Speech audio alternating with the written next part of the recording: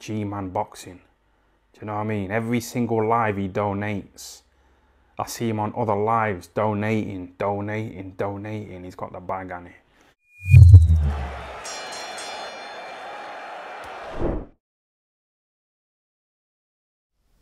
Alright, people. So, Terence Crawford recently gave an interview with Boxing Scene where he was discussing Errol Spence, because that is pretty much the fight now that he's looking to get made in 2023. And for me, I've long since said this, that for me is the... As much as I want to see Undisputed at heavyweight, this is the fight just from an entertainment standpoint. It is Undisputed as well. Undisputed at 147. It's been a long time since we've had that. And we have the two best in the division. Errol Spence and Terence Crawford, the best. There's no disputing that they're 1 and 2. You could look at guys like Virgil Ortiz, at Boots Ennis, Stanionis, and they're all very good fighters, tremendous fighters. I mean, I think Boots Ennis is the best out of all three of them. But they may never get to the level of Spence and Crawford. We just don't know. But Crawford and Spence, they're in the level of their own. They are the elite guys at 147 pounds. And as such, we want to see them fight. Now, this fight's been talked about, oh boy, probably since 2017. Even before Crawford debuted at 147 pounds against Jeff Horn. When he fought Jeff Horn in 2018, this was the fight on everyone's lips. Crawford, Spence. Spence, Crawford. And it's been a nightmare. It's been an absolute nightmare trying to get this fight over the line. There were times this year I really did think we were close, and then things happened. But when it was talked about originally, there was a lot from Team Spence that were saying, you know, cross the street, this, that and the other. And I think realistically, at the absolute height of it, was just before Spence had the car crash. You may remember, it was about July or August 2019. They were still coming out with the crossing the street BS. But not only that, do you remember Al Heyman, or was it people, I think it was Al Heyman, or PBC on behalf of Al Heyman, stated that they would no longer recognise the WBO title as a legitimate world title. Do you remember that? Because so many Top Rank of all them, that was who was promoting Terence Crawford at the time, so many Top Rank fighters were getting high rankings. They were fighting for the WBO title a lot. So they actually went and said from that point they weren't classing the WBO as a legit title, despite the fact that Andy Ruiz had literally just won and fought for the WBO title amongst the other titles he won from Anthony Joshua. I think Danny Garcia was highly ranked by the WBO, and I think they were looking to, Brian Castilla, his name escapes me now. We all know who I'm talking about.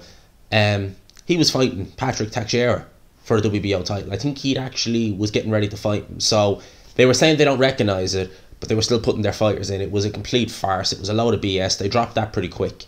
And here we are now. And I think the reason why this fight means a lot is because I think we're into the stage now where it might be the beginning of the end in terms of getting this fight over the line. Because Errol Spence is getting injured now. Obviously, he had another car crash. He's injured his legs now, and he says that he's going to be out until about April or May. Now, will he come straight back in against Terence Crawford? That I don't know. There was talk of Keith Thurman early this year. Will they still look to go down the Keith Thurman road and hopefully do the fight towards the end of next year? That again, I don't know. Will Terence Crawford want another fight in between, because he got paid pretty well by those BLK guys, I think that's what they're called. So, and he's getting good money with them guys as well, so apparently anyway. So this fight is kind of, it's a bit all in the air. I hope that they can go to the negotiating table. Look, Terence Crawford is willing to take the shorter end of the stick on most things. Will they be able to renegotiate, and will they be able to come to a compromise now? Because as much as I rate Terence Crawford, and I think he's amazing, Crawford is getting to that age now where you just don't know. You know, it's not that he could be in a really, really tough fight and, you know, then you start thinking he's finished. It could just, overnight, you could see a little dip in form, and that's all it takes to go from elite down a bit. And I want to see both these guys at the pinnacle of their power. Now, to be honest with you, pinnacle of their power probably was 2018, 2019. That was probably the ideal time to get this fight. But I still think even now in 2023, it's going to be a great fight. So I hope the words of Terence Crawford, where he's saying he's trying to get this fight for the new year, is true. I hope we can get this fight over the line. I really do. And that's all I want. If there's one fight I could make in 2023, as much as I want to see Undisputed at heavyweight, for just an entertainment point of view, this is the fight that I've been looking forward to for years. You know, when Joshua and Wilder were both champions, and they were talking about making their fight back in 2018, I still would have took precedent over this fight. I like this fight so much, and I want to see this fight made. So hopefully Terence Crawford, what he's saying is legit, it's good.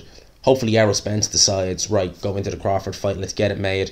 Because I don't want to be in a situation where the first half of the year we're talking about getting it for the second half of the year, and the second half of the year comes and we don't have Crawford Spence, and we're right back here the end of 2023 talking about 2024. Oh, do you think we might get it this year?